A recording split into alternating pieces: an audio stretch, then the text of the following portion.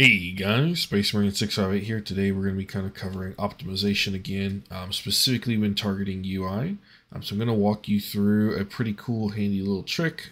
Somebody kind of pointed me in this direction. I'd heard of it, but not a whole lot on it. But actually, Epic recently did a decent little talk on it. I'm going to link that in the description down below. But let's go ahead and take a look at what we're going to be covering today.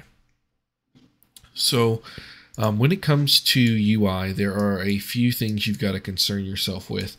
And one of the things that's sort of a sneaky killer for a lot of people is, for example, here, this is a very simple widget, just has a handful of things, right? A size box, an overlay, and then within that you got an image and then another size box and another image. And it looks like it should be relatively simple, and even without anything, running any kind of progress bar updates, you'd think it would be pretty easy to run. But in fact, this uses quite a bit of performance. Now that's relatively, everything in optimization is sort of relative. You got to kind of think about things less of a hard-coded, like, oh, this is going to take exactly, 2.5 milliseconds, which you could run a bunch of tests and find that kind of information out. But because there's so many different layers to these things, there's not necessarily a strict and hard, fast rule. But let's kind of take a look at, what this looked like before my optimization. So let's go ahead and I'm going to make sure I pull up the right one here. Yep. So this is the insights that I ran before, and I just kind of zoomed in and took a look, and inside of here, we have a lot of different things going on, some updates and things like that. But the big thing we want to look at here is a couple of numbers. So our game UI paint, and then specifically, since this is the widget we're looking at the missile tube status, and there's going to be two of these. So there's going to be this one, and then there's going to be one more. Let me pull up the game UI paint. So yeah, this is a little bit of an easier way to see it. But as you can see here, we have the two. There is the transitory and the non-transitory. Basically, it's 1.4 and 1.3 milliseconds for a total game UI paint of 1.6. And our inclusive is 178.5. What inclusive means is basically including all of the children under here, and it's counting them up as a additive rather than exclusive is more of like what you'd actually see in a frame, because for example, when you're adding in the children, you're not looking at them in terms of how they're affecting the upper performance. You're just purely saying here's how much performance in how much it would take if they were hard coded, so that way none of them actually shared any of that. It was all done together. And that'd be 178 versus the exclusive is 16.7. Just for reference here, 16.7 is roughly 60 frames per second. So you can get that lower, you can run at higher frames than that. If you get that a higher number, you run at a lower frame than that. As you can see here, the spike is when we actually load the level. So before this is all in editor. Once the PIE loads and garbage collection and all that's done, that's when this kicks in. But yeah. So as you can see here, we've got these numbers down, right? And that is when we have this setup right here.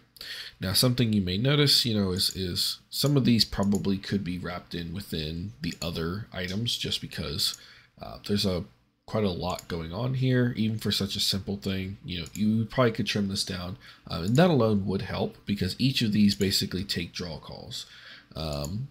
Now, the way you can think about it is, some of these can take multiple, for example, overlays when they have items underneath them, especially if the items have been moved with transform.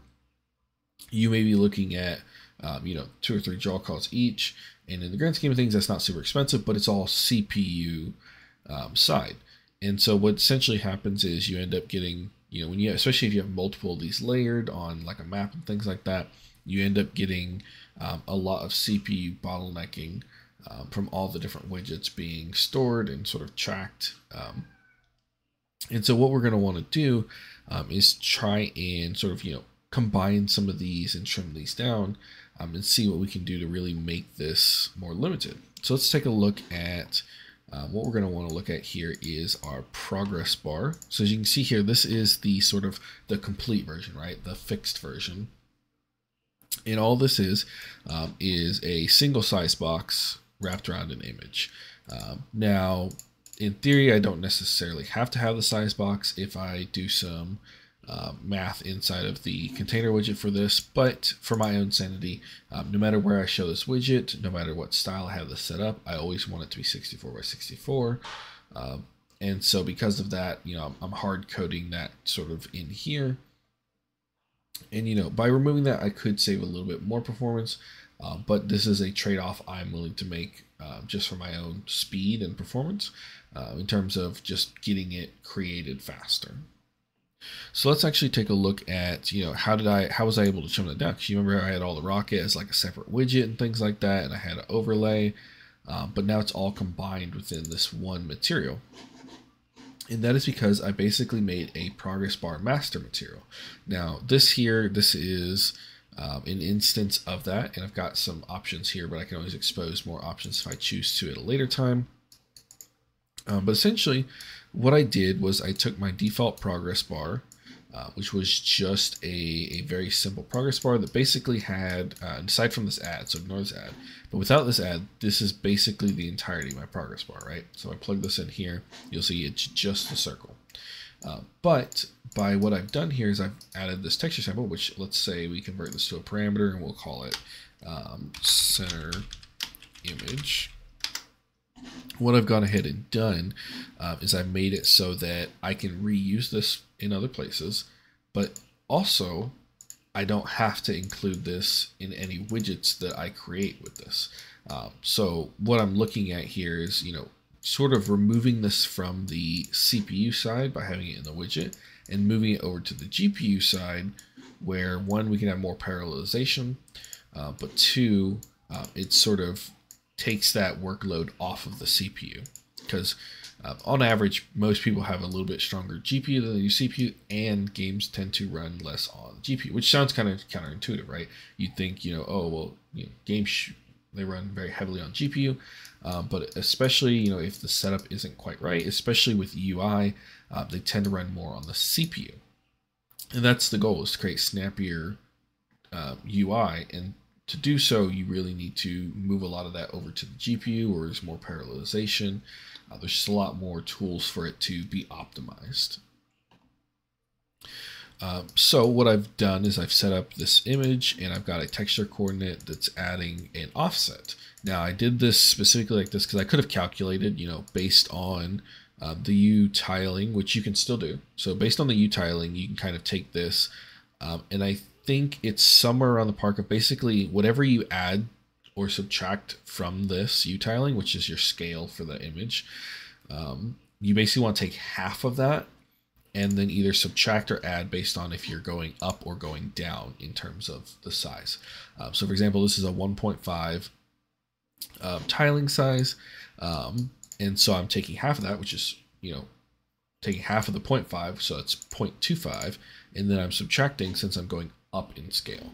Now, if I were to go down in scale, say down to 0.5, I'd probably want to add, but it just depends on, what you're doing there. And so by moving all of this into my shader for my UI, I've sort of cut down on the amount of CPU usage needed, but I've also kind of made this more flexible for myself. If I ever need to reuse this status symbol or use this elsewhere, or if I ever want to change that image, let's say I've got multiple missile types, right, which is definitely something that my game will have, I can change this image for each different missile. So I have an inst here, right, and so because these are dynamic material, because the progress bars are all separate from each other, like, one missile's loading and the other isn't, I'm updating only the one that's loading, I can actually change the image based on the actual missile that is loaded in the tube. And so that alone, gameplay wise, has definitely changed a lot of things because it makes everything a lot simpler for myself. But then let's actually take a look at the performance, right? So if we open up this one, this is our, after I made those changes. This is just changing a single widget that is repeated a few times in a single UI element, right? So we go ahead and take a look. It's 176 instead of the 178. I think it's like 178.5. Yeah, 178.5. So we cut out about 2.5 inclusive milliseconds, and 0.1 exclusive milliseconds. And then if we take a look at our game UI paint, this is at 0.15 instead of 0.16 or 1.6. This is at 1.1 instead of before it was 1. I believe it was 1.4 and let me open up this one. So yeah, so here we got 1.4 and 1.3. Over here, instead, we have 1.3 and 1.1. So as you can see, it's not a lot of performance for a single widget, but you got to remember that that adds up, and that alone is frames, right? So if we're looking at it, if we're looking at the savings here, say half a millisecond, half a millisecond could be the difference between making it into that 16.7 frame budget. Depends on, of course, your frame budget, what you're shooting for, and this is just one single widget. Now, if you start applying this to more widgets, especially larger widgets that maybe have deeper hierarchies, by making the material sort of the driver of the UI instead of an afterthought, you can save yourself a lot of performance. This is kind of almost a simple example, but if you can apply this, if you can learn a little bit about using materials instead of UI, inside of your UI as a way to drive your UI, you can save yourself a lot of performance over time. But yeah, so that is it for today. If you have any questions, definitely leave them down below. This is a kind of complicated topic, so definitely understand that you're not going to necessarily know how to change everything over to this from the get-go, but it's just something to be aware of and find ways to incorporate it. The easiest thing that I found is for icons, because normally icons, maybe you have like 3 or 4 layers. Instead, you can make it all within one single material and then place it in an image, and you can handle everything that way. That's a very simple way to use it, and that alone will help you a lot with making snappier UI. But yeah, that's it for today. Good luck and good hunting.